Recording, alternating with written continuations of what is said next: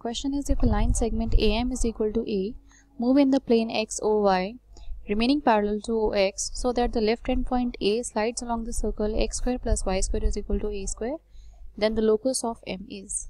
तो इस सर्कल का डायग्राम इस तरह से हो जाएगा, ये है एक्स स्क्वायर, ये सर्कल है x square plus Y square is equal to A square, and ये है हमारी line A M. This point is A and this point is M. अब लेट अस अज्यूम कि ए की कोऑर्डिनेट्स हैं x comma Y and M के coordinates है H comma के. ओके, अब सिंस वी आर गिवन कि जो ए एम ये यहाँ से this is origin, this is x and this is why. अब सिंस वी आर गिवन कि ए एम जो है वो हमेशा ओ एक्स के पैरेलल है, तो दैट मीन्स एच के कोऑर्डिनेट्स क्या आ जाएंगे, H will be equal to x plus जितनी ए की लेंथ होगी, जितनी इस लाइन की लेंथ होगी, तो एच की वैल्यू आ जाएगी एक्स प्लस ए. एंड के की कोऑर्डिनेट्स किसकी इक्वल हो जाएंगे, it will be equal to Y.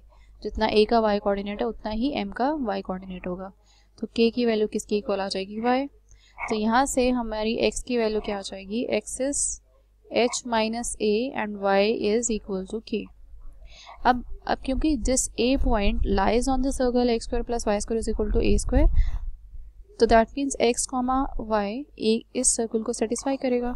तो यहाँ पे हम इसकी वैल्यू सब्स्टिट्यूट करेंगे तो आ जाएगा एच माइनस ए स्क्वायर प्लस के square is equal to A square, और इसको सॉल्व किया तो आ जाएगा एच स्क्वायर प्लस ए स्क्वायर माइनस 2hx प्लस के square is equal to A square. ये दोनों कैंसिल हो गए, तो ये आ जाएगी एच स्क्वायर प्लस के square minus 2hx is equal to 0. ये आ गई उस पॉइंट की इक्वेशन. तो that means locus of point M will be x square plus Y square is equal to 2xy, क्योंकि h और k जो पॉइंट है वो m की ही कोऑर्डिनेट्स हैं. So this is the answer to this question.